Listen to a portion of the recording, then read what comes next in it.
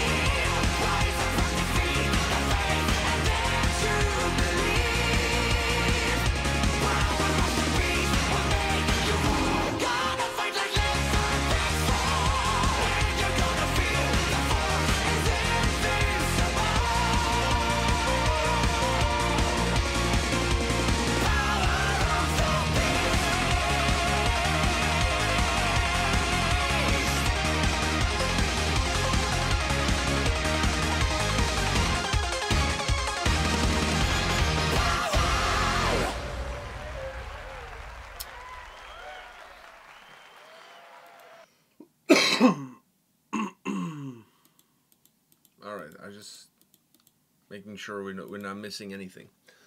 All right, so what do you think about this Beast in Black new song, "Power of the Beast"? With Cotton Candy voice over there. When he came down with the mic like that, it reminded me of the people that sing into those. Do you know those like fans that are like that small? It reminds me of people who sing into those, like they lip sync into those and shit. That's also me. Like when I'm singing in the shower, I have like the fucking the shower head in my hand, and I'm like singing, the water's hitting me in the face. Same shit. Fuck, there's a visual I didn't want to have, but okay, now it's here.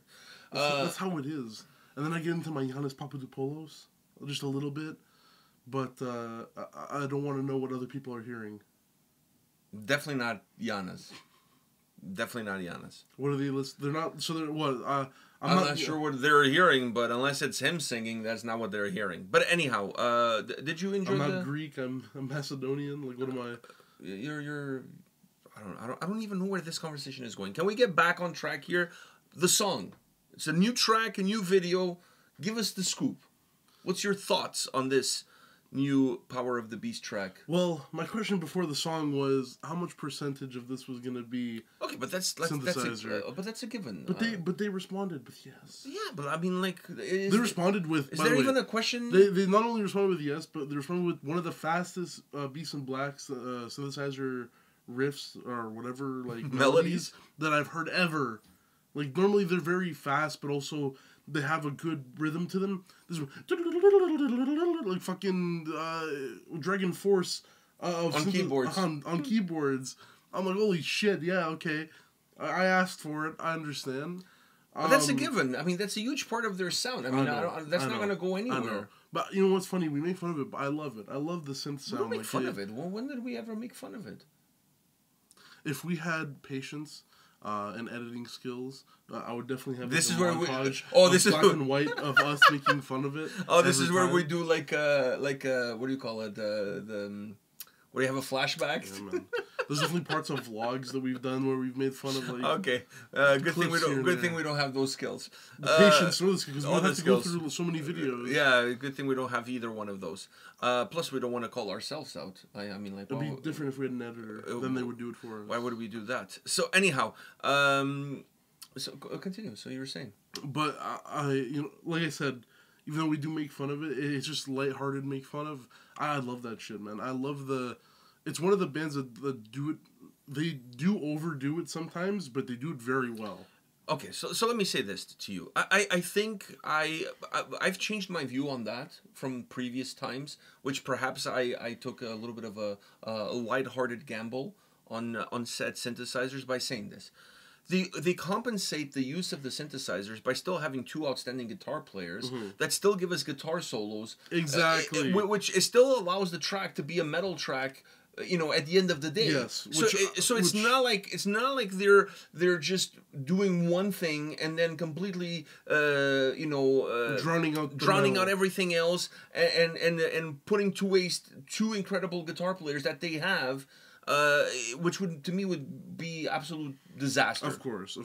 It would be like having Giannis in the band and having him just singing backup vocals. Like, why would you do that? Like, it just doesn't make sense. Some really good backup vocals. Oh yeah, but that's not what brings all the boys to the yard. Exactly. So damn right. So what I'm saying to you is that I can their sound is very 80s influenced.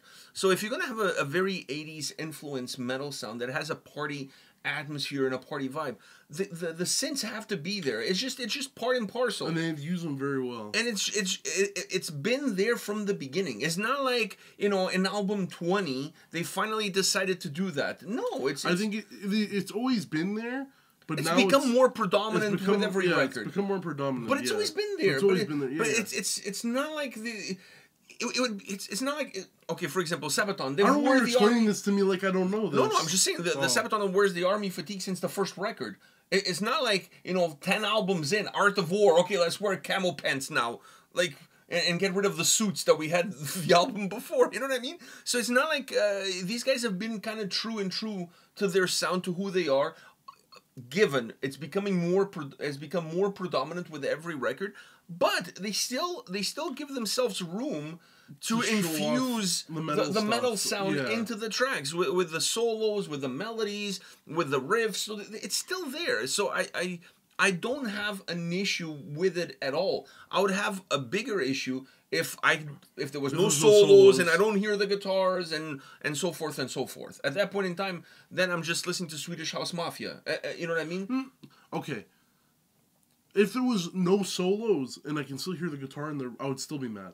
Because when you have really good guitarists, the last thing you want is for them just to be rhythm the whole time. Exactly. You want them to show off. But you always get that. Yeah, so the fact that they do the solos and do this was actually really cool with the two solo back to back. Exactly. Really cool. I like that. I was going to get to that. Because that also brings that old, like they have that 80s influence in their sound. So when you have a song like this. It brings an old school vibe, yeah. Exactly. It brings an old school vibe to it. It brings it all together. That's why I'm like, you need the solos. The solos are what makes the 80s synth stuff acceptable. Not only acceptable, but it allows there to be somewhat of a balance. More palpable. Yeah, somewhat of a... not palpable, because I still love the 80s songs. Even on the 80s songs that do it, I still love it. But if you want to... But from a metal standpoint... From a metal standpoint, if you still want to call this metal, you need that. Because it's a waste to just have the guitar players doing rhythm the entire time. You need them to... Especially when they're that spark talented. out. Exactly. I mean, if that's all they knew how to do, it's a different story. I mean, sometimes you're limited to what you can do, but it's not the case with them. No. This band is really talented across all positions. You know what I mean? Like all positions. They're I do know. You know what I mean? So it would be a waste to not use it to their full extent. Now, when Mr. Cotton Candy Voice came on, I was like, oh man, I know. I missed it. I missed Beast in Black music. This was good. And when he came in with that voice... Funny enough, I was driving home from work the other day, and I was, like, falling asleep. Like, it was tough, right? I didn't drink any coffee, didn't have no caffeine. It was late at night. And then I put on my metal playlist on my Spotify, and then Moonlight Rendezvous, and I'm like... Wow, this is perfect for a drive home. I undid all the windows so the wind can start hitting me in the face. Fucking, I made it while I was pumped. Yeah, it's perfect for a late night. It was a late night rendezvous. I know, and this song has a lot of that too. This song is very upbeat. It's very upbeat. I enjoy and what's funny. It was nice that they had Pink in the video too. God damn it, we meme the synth stuff, right, and whatever. But I gotta admit, I think some of my favorite Beast in Black songs are from this heavy synth era. Yeah, because it has that 80s vibe to it. It's so hooky, yeah. It's like you're watching Miami Vice on steroids. You know what I mean? Which I feel like, that brings me to something else, into the costumes in this. I feel like they need to be dressed... I like the jackets. I thought the jackets was a nice touch. But don't you want to see Giannis in, like, a nice white suit with a fucking... With a black bow tie? No, with the pink undershirt. Like, really Miami, like... Or really, like going full on? Full on Vice City.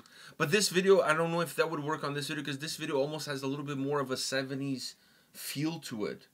Like they're like in a cabaret. It kind of feels a little bit more... I don't know in the 70s if they had cabarets. I'm sure they did.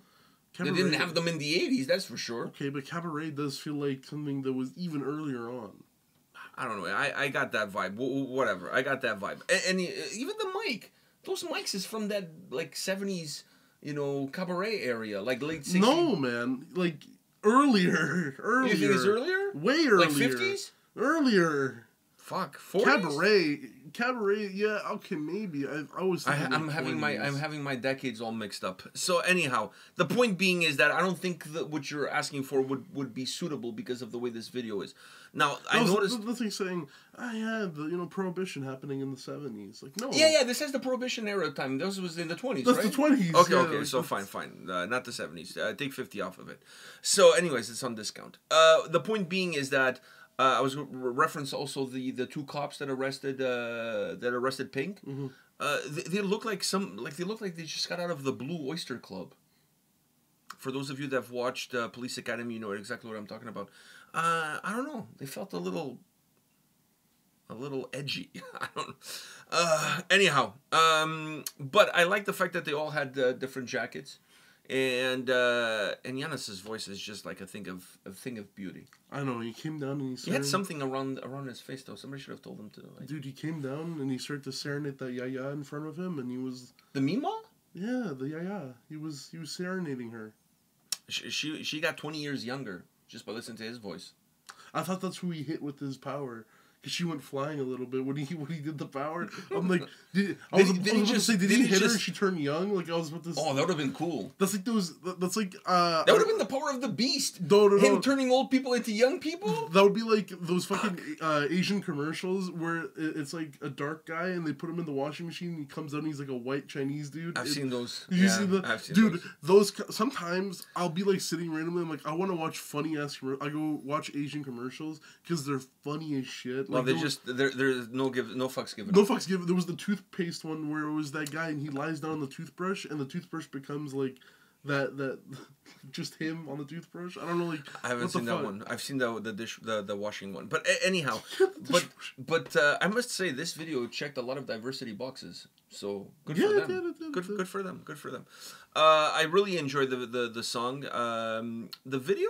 The video is the video. The video is the video. I've seen better videos from them, but I'm not gonna hate. I would love to see them in a venue. I think this video would have been better if, like you said, instead of the leather jackets with the different colors, if they all came out like in like those 20 gangster suits, the 3-piece suits.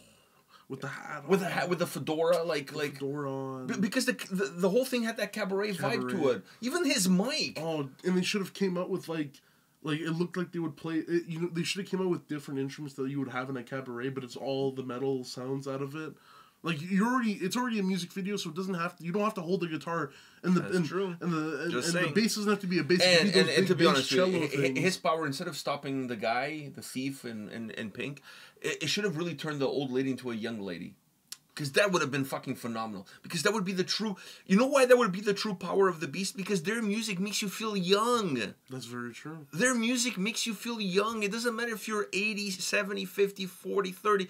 Their music makes you feel young. So the true power of the beast is in their music, giving you youth. So when he goes like that, he turns her into a young woman. Would have been amazing.